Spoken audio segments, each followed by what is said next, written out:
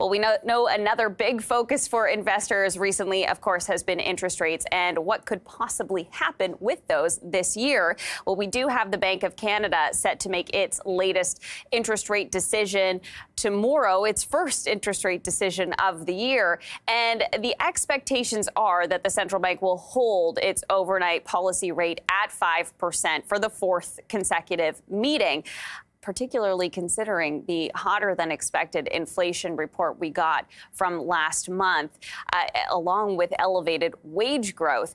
For more on the possible path for interest rates from here, let's bring in Jeremy Kronick. He's Director of Monetary and Financial Services Research at the Howe Institute and a former official at the Bank of Canada. Jeremy, thanks so much for coming in. Thanks for having me. So this is an interesting time. We're kicking off the year here with the first meeting with the Bank of Canada, but the widely held expectation is that the Bank of Canada is going to hold this time around. That's what you're expecting as well? Yeah, I mean, I think that there's a lot of clamoring for the bank to start cutting rates as inflation heads back to 2%. But like you said, the numbers in December were disappointing. Headline inflation ticked up. Core inflation, which is really a measure of the underlying pressures, also ticked up, at least one of the measures that the bank looks at very closely. So I think, I think the bank was going to hold anyways, but I think that those figures really sealed the deal. Do you think that those latest numbers, they will influence even the language that the Bank of Canada uses in this meeting? If we might have heard some hints about, preparing for cuts, maybe that language would be cut back, or how are you sort of viewing the language possibilities? Yeah, no, I mean, the communication is hugely important. And, my view hasn't really changed based on these numbers. I always, I think I've said on this show a couple times that there's going to be volatility in terms of, inflation ticking up and down as we head back towards 2%. But I still think the underlying metrics for the economy are pretty soft. Like, I think consumer demand is falling. GDP in the third quarter was flat, but it would have been negative if not for government spending. So I think there's a lot of things to suggest that there's weakening underneath some of these inflation numbers. So they might tweak the language from a communication perspective so that the market understands that perhaps we're not heading to that cut as soon as they thought. But I think the story really is the same. What do you think it would take for the Bank of Canada to take that one sentence out of the statement that says, like, they're still willing to do more?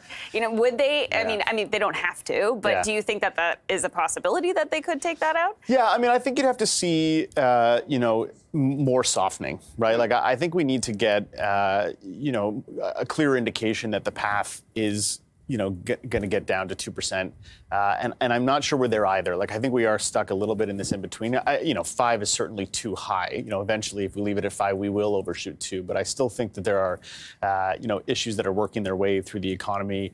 And there's some things on the horizon that are, potentially dangerous for the path of inflation. The geopolitical tensions in the Middle East, if that affects the supply chains, even though that's a supply shock where the bank doesn't have as much control, it might still, push inflation up. And you can't cut in that environment. So I just don't think they're there yet. And I think they want to see more softening and a little more clarity. The battle has been won.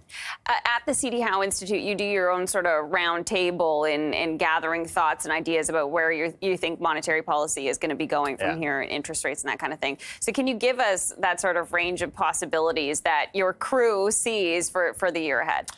Well, I mean, I think, the consensus that we ended up with is a path of declining rates. We expect to hold, and we think they should hold. But the path was for, I think it was 125 basis points over the next year of cutting. Because if you think about the sort of the neutral by the end of this year. Well, it was sort of a year from the January announcement, so January of 2025. Okay. But I mean, there's a range within that, that people had. It was just sort of the median vote. I believe it was 125 basis points of fall, so 3.7 to 5. And, that's consistent with the idea that the neutral rate is probably around 3, right?